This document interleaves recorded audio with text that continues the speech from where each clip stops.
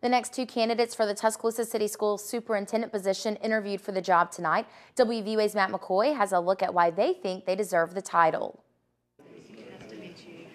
The interview started with handshakes and introductions. Dr. Tony Lemaire Burks II from San Diego, California, and Dr. Patrick McKendrick of Lynchburg, Virginia, were the next candidates in front of the board for the superintendent job.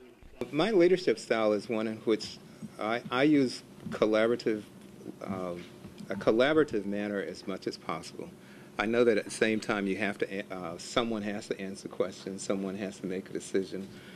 But in most cases, I find that the job of a superintendent is one in which you're solving problems. My style is one that is collaborative, but there's a level of decisiveness. So I firmly believe in certainly collecting the opinions, the feedback, the ideas, the thoughts and perspectives of individuals. At some point, though, it is incumbent upon me as an educational leader to be that decisive person, to make a decision. A big issue for some board members is how the new superintendent will work with the board. At the end of the day, as I say to people out in California, at the end of the day, I'm just a good old country boy from Dothan, Alabama.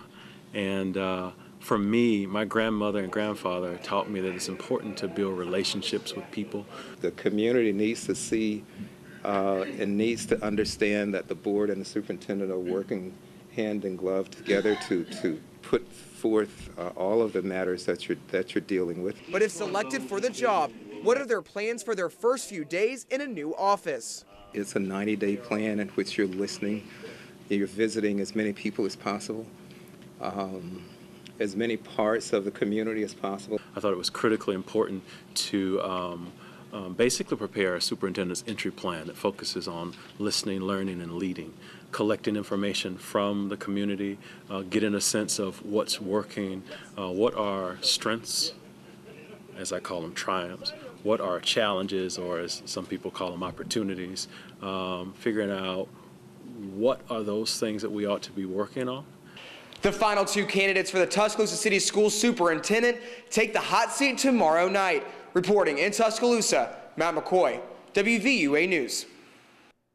Last night, the board interviewed John Scanlon from Rochester, New York, and Dr. Dexter Suggs from Indianapolis. Tomorrow, the board will interview Barry Carroll from Athens, Alabama, and Deborah Pickett from Marietta, Georgia. You can meet the superintendent candidates during a public forum July 6th and 7th at Central High School.